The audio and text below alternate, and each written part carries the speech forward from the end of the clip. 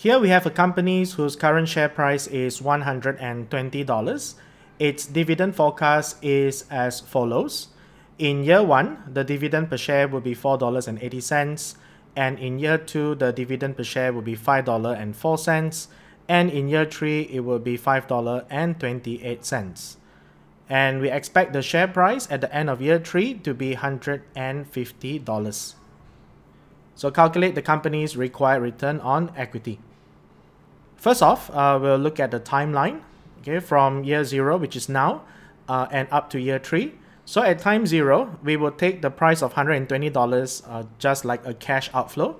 Imagine today if you are the investor, if you pay $120 to buy this share, and if the forecast is correct, you would receive the 3 dividends up to year 3. And by the end of year 3, we expect to sell the share or one share for $150. So based on this, the required return on equity would be the IRR, or the internal rate of return on the cash flows. So by definition, the present value of the dividends and the terminal price in year 3 should be equals to the share price today. And R would be the required return on equity. And of course, if you move $120 to the right hand side, it comes out as a negative number because that would be like a cash outflow. So we need to find this R, which is our required return on equity. To illustrate this, we will use the financial calculator. So we'll start by pressing the CF button, which is the cash flow worksheet. Remember to clear off any inputs before you start. If you have any inputs prior to this, press second CEC, that clears off the inputs. Then we'll start off with the initial cash flow, which is $120. So there's 120, and you set it as a negative number and press enter to save it.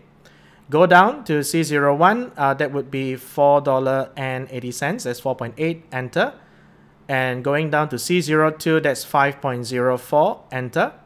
And going down to the third one, you will have to take the dividend in year 3 plus the terminal price, 150, and that's equals to 155.28. Press enter to save it. Okay, once you're done, of course, it's good to have a quick check to make sure that everything is entered accordingly. Right, and once you're done, you can press IRR and you press compute, the CPT button, and you will get 11.62%. So this would be the company's required return on equity based on the dividend forecast and the terminal price.